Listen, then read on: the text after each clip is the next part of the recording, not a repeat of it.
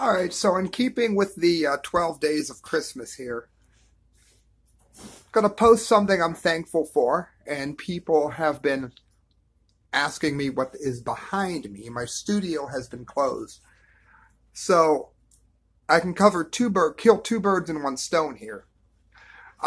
First of all, here's your 10th day of Christmas, and lastly, here's something cool to be thankful for. I get to go to a lot of shows for free. Now, not all of these shows I went to for free. Some of them I did, some of them I didn't. I'm not going to get into specifics. But I'm very thankful that I get to go to a lot of shows and that I have been blessed lately within the last year and a half of going to them for free and getting to meet them and getting to interview them and then getting paid a little bit to cover the show. You can't beat that. This was the High Vol Music Fest that I covered. You can find all of these articles on Blasting News and elsewhere if you follow my work. Every Mother's Nightmare. Really. Billy Morris, he was with Warrant. Tough. Red Rain. Babylon Shakes. Lola Montez was amazing. LA Knights.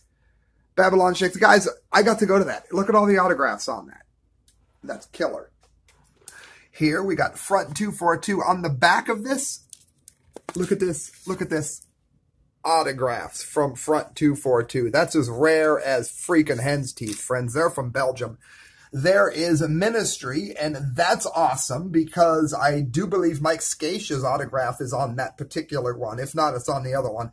He's no longer with us. There's Testament. Yep, autographed by every single one of them. Judas Priest. I didn't get to meet them, but it was cool. The Cavs, I went to that with my wife. I don't even think she still remembers it, but it was fun. Deep Purple and Judas Priest, I also got sent to that one for free.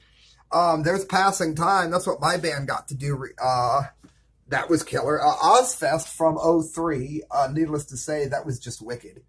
Frontline Assembly, look at that, Passing Time. My band opened for that. There's KMFDM, that's their autograph. They know us personally. We even have a couple of their home phone numbers. Megadeth, the United Abominations tour. Now, I didn't get to see that, but my ex did, and I got to see other Megadeth shows, and I think she took mine and I took hers, but that's where that came from. Christmas Carol, you guys know I just went to that. I just covered that for everyone. Also, right there, Marilyn Manson back in 1995. Hell yeah, you bet. Right there, Download. That is also Skinny Puppy. I have their autograph from Skinny Puppy and from the members of Download as well. That there is a Legend of Bear Creek. I used to work there.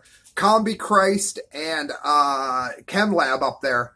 I got to meet Combi Christ many times, including at that show back in the early 2000s. ChemLab we opened for.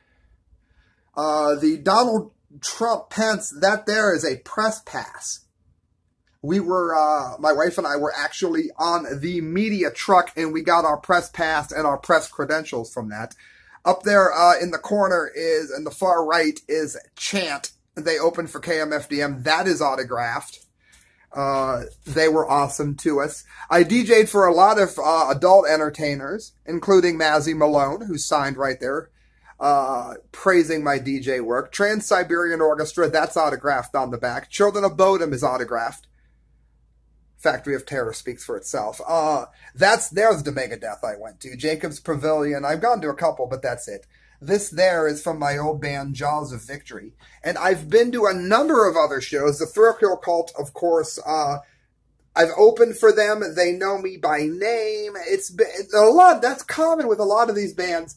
And there's probably a crap ton of other bands that I have interviewed and talked to. There's the Dead Daisies. Look at that, man.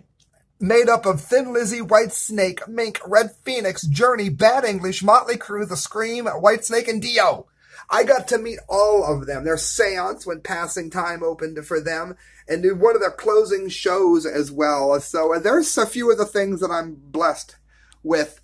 I got to do all of that and a lot more. Unfortunately, my keyboard has been stolen, so I can't do a lot of this now in terms of playing, but I will be back before long. Let me know which of these was your favorite, and if you want to know about any of the other bands I opened for or have played with or have gotten to see, I'll be happy to let you know about it. Merry Christmas.